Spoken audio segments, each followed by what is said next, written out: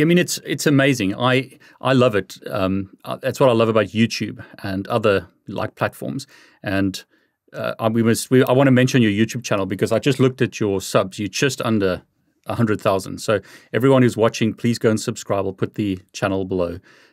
Let's show some love. Al, you're not just giving your books away for free, but you've also got videos. Is that right? So it's on your YouTube channel and it's on other platforms. Is that correct?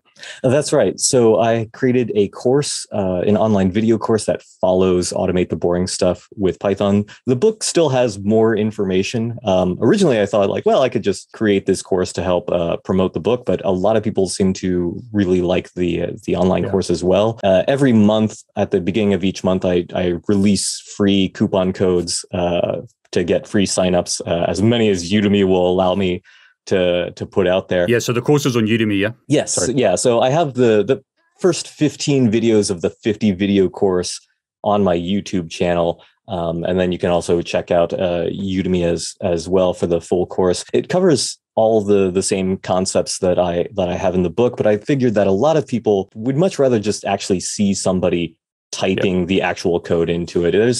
There's this huge disconnect that some people find hard to read code in the page and think, okay, I'm going to put this into my computer and then it will work. But then people are sort of intimidated of, am I doing this right? I have no idea.